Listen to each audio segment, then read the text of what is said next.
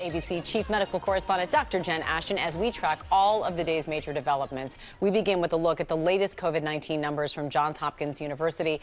Diagnosed cases of coronavirus climbing now to more than 68.2 million, with more here in the U.S. than anywhere else. Now over 15.1 million, with at least 286,000 American lives lost. And Doc, so much attention on the vaccine. It's being rolled out. People are getting it in some places around the world, this country very soon, but still there's an effort underway to educate people about how safe these vaccines are. Absolutely. And the FDA will be hearing more data tomorrow. That's the big day. And then we'll be making their decision about authorization. So they're releasing more specifics about efficacy and safety.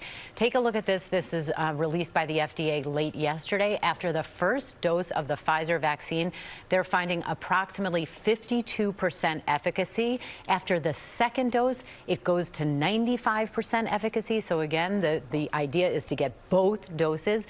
The immune response they've discovered begins as early as 10 days after the first dose, which is great. And subsets of populations, they're finding similar rates of efficacy in whites, blacks, Latinos, obese people, all important, all good news.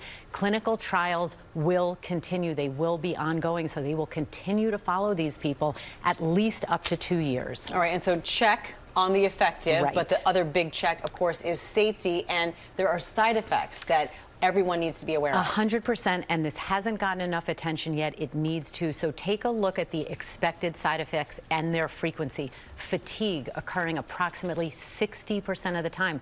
Muscle pain approximately 38% of the time. Joint pain around 20% of the time. Fever above 100.4 degrees approximately 15% of the time. And other systemic side effects, chills, nausea, diarrhea. Public health officials, epidemiologists, infectious disease officials saying people should plan and expect for these side effects. If necessary, take a day off from work. They are not toxicity of this vaccine. They are really the immune system responding. So we need to have people be aware of that. Yeah, important to remember. All right, Dr. Jen, thank you as always. Well, hey there, GMA fans. Robin Roberts here. Thanks for checking out our YouTube channel. Lots of great stuff here. So go on, click the subscribe button right over here to get more of awesome videos and content from GMA every day, anytime. We thank you for watching, and we'll see you in the morning on GMA.